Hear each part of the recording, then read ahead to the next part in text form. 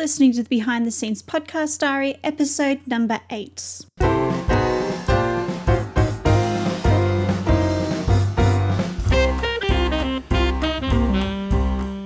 Welcome to Amelia's Behind the Scenes Podcast Diary, an exclusive look at the behind the scenes misadventures of a 30-something thriller writer. Discover how close she is to releasing her latest novel, hear exciting details about upcoming writing projects, and the tools and strategies she uses to publish her books. You can find the episode show notes and lots more information at ameliahay.com/podcast/BTS.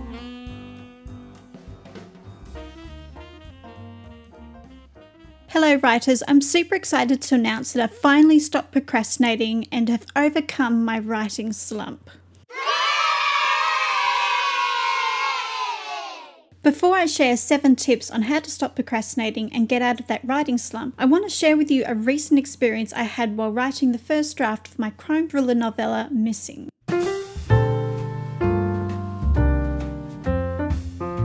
So how long has it been? I want you to understand that I'm not being over dramatic. It's been 41 days since I last consistently contributed to the word count for my novella Missing. However, this isn't the first writing slump I've experienced with writing this novella. I experienced another month-long writing slump between writing Act 1 and Act 2. The reason for that writing slump was the story hit a little too close to home for me and it was difficult to write. So instead of being a professional and continuing to write through the hard moments, I gave in to the temptation to procrastinate. I've fallen into the same habit again, and that's the truth. There's no way to make this sound sexy. Writing is hard and the temptation to give in to resistance and get distracted by everything else that's going on is great.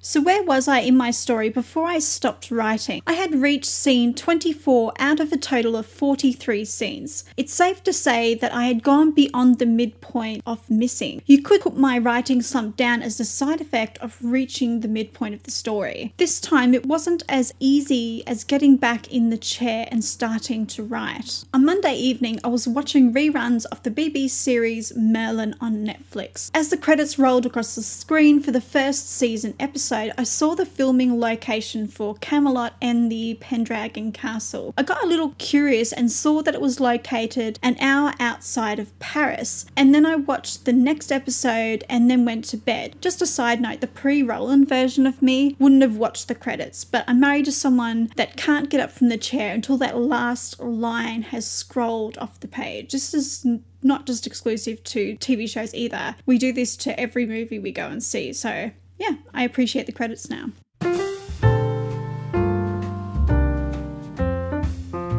The next day, I decided to trick myself into writing by listening to my MacBook read back the previous scenes in my novella. I didn't read through all 23 scenes, but the last 2 scenes before I stopped writing. As I was listening, I got the idea of using Chateau de Pierrefonds as a location in my novella. I wrote a note and then started editing what I had already written. First, I deleted a scene in my novella that was really for my benefit. This scene is mentioned from the perspective of another character, so you get James's reaction in the start of the story, and then in Act 2 you see the other person and you see how they felt and the reasoning behind their action. So in order for me to write the scenes in the second act, I needed to write the scene in the first act as it happened. After that, I started reading and making minor proofreading edits to the previous scenes in Missing. In regards to the edits, I couldn't help myself. The read-through helped me reconnect with my characters and the story. As a result, I created a list of scene notes to help me write the next scene in the story. The very next day, I repeated the same process. I decided to read through the entire second act of my novella. It was during this session that I realized another scene in the second act was much better as the midpoint of the story than the original scene. So I moved this scene to the midpoint of the story, and structurally speaking, the story makes a bit more sense now.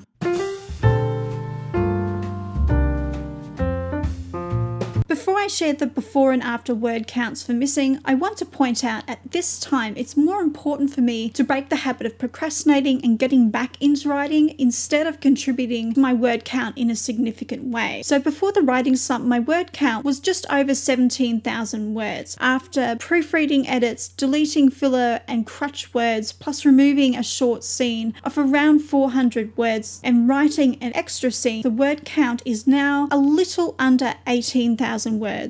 Even though this increase in my word count is nothing spectacular, it bears another level of significance. It's evidence of hours spent improving my novella. I now have a better story than I did 41 days ago, and I sort of feel like this is actually more important than me writing, 1,000 words a day. It's getting back and breaking that habit that I've created almost a month and a half ago.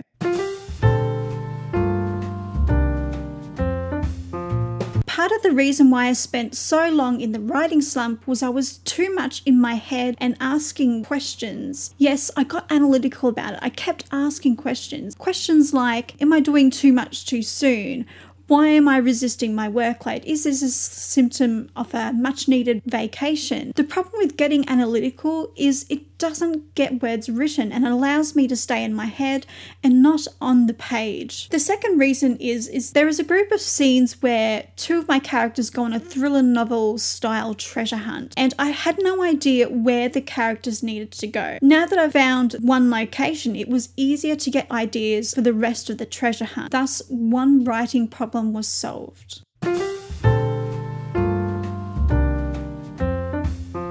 So that's my very long-winded experience with getting out of a writing slump. Part of the reason why I wanted to share so much detail with you is I wanted you to understand that I get what it's like to feel stuck and in a writing slump. And secondly, I didn't just want to create a list of 7 tips that I pulled out of the deep crevices of Google and share them with you. These tips are first tried and tested by moi. Well, I reverse engineered what I did and then put it together in a more concise fashion. So let's dive straight into the 7 tips.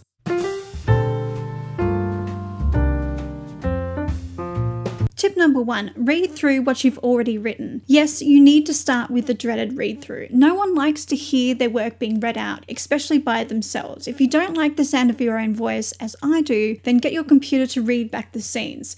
It's not going to sound perfect. The computer voice will get things wrong, and that's not the point. The point of a read through is to reconnect with your characters and the plot. As you listen or read through the scenes you've written, avoid using your critical mind and enjoy the story. Pay attention to the plot and the characters. Sure, you'll notice mistakes like telling, filtering, and overuse of filler words, but remember why you're doing this. You're reading or listening to connect. Sure, you can make a few minor edits to make the reading or the playback easier, but dismiss other edits unless it's a major plot hole that you've just noticed. You'll see these mistakes when you read through your entire manuscript during the revision phase. If it's been way too long since you last contributed to your first draft, then you can't afford to skip this step. This reading is what made me fall in love with my story, the protagonist James Lalonde, and the world I created.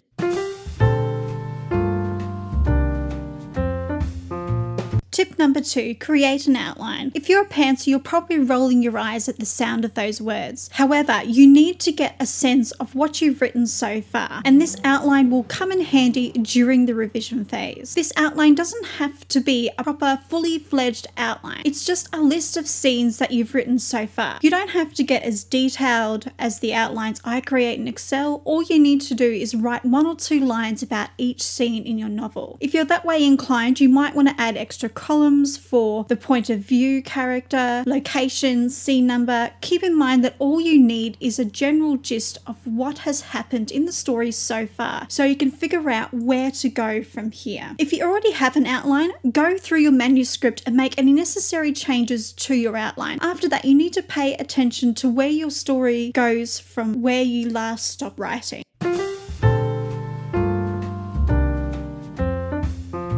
Tip number 3, start small. One of the biggest lessons I've had to learn in regards to getting back into writing after a slump is lowering my expectations. In the past, I've made the mistake of setting my sights on the number of words I have left to write and setting a deadline and forcing myself to write to that date, when in reality, what I need to do was break the bad writing habit that I had formed. So set yourself a small goal to read through the previous scene and start writing the next scene, even if it's a few hundred words. Just get back on that writing horse.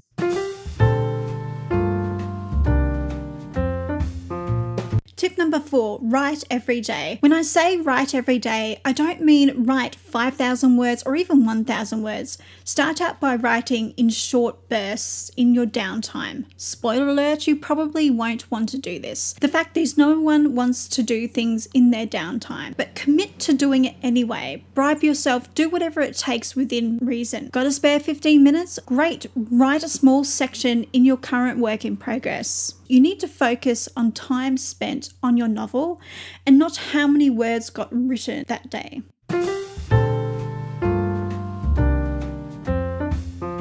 Tip number 5, throw away that deadline. I realize this tip sounds counterintuitive, but bear with me for a second. Think about what you're trying to achieve. You're trying to get back into writing and break the habit you've created with the writing slump, not finish your first draft. The goal of finishing your first draft is a goal you should set after you've broken the habit of avoiding writing. So forget about writing, and for the next 10 days, focus on writing or contributing to your manuscript each day.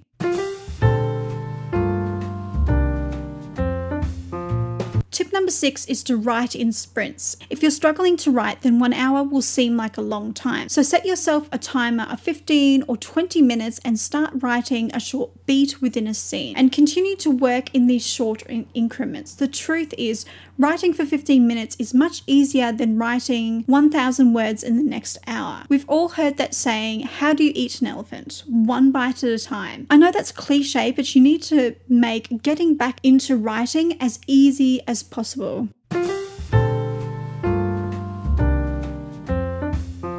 Tip number 7 is don't write in order. One of the benefits of having an outline is you don't have to write in order.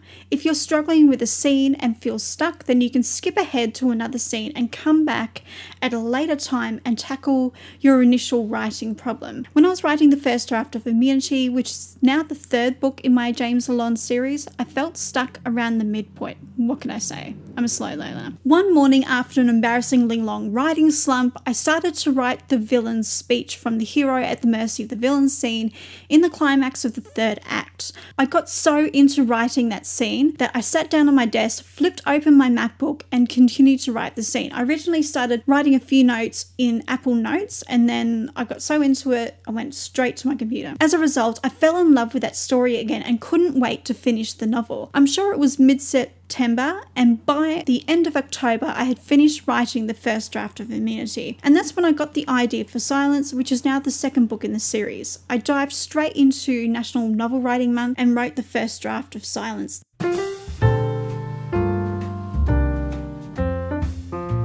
Just a quick recap, the 7 tips on how to stop procrastinating and get out of that writing slump are as follows. Read through what you've already written. Create an outline. Start small. Write every day. Throw away that deadline. Write in sprints. And don't write in order.